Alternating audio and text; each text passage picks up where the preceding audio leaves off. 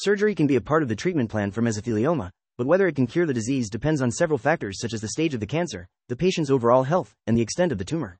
Mesothelioma is a type of cancer that affects the lining of the lungs, abdomen, heart, or testicles, commonly associated with asbestos exposure. For some patients with early-stage mesothelioma and good overall health, surgery may offer a chance of removing the tumor and potentially achieving a cure. However, mesothelioma is often diagnosed at a later stage when the cancer has spread, making complete surgical removal difficult. Surgical options for mesothelioma may include pleurectomy, decortication, (PD). This procedure involves removing as much of the visible tumor as possible from the lining of the affected lung and chest wall. It aims to relieve symptoms and improve quality of life but may not completely eradicate the cancer.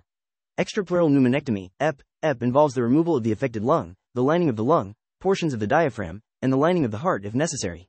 It is a more aggressive surgery and is typically considered for patients with early-stage disease. Cytoreductive surgery with HIPEC.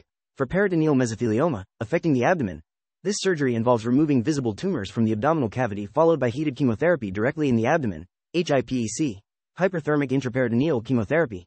While surgery can help manage symptoms, improve quality of life, and potentially extend survival, it's often combined with other treatments like chemotherapy, radiation therapy, or targeted therapy for a more comprehensive approach to treatment.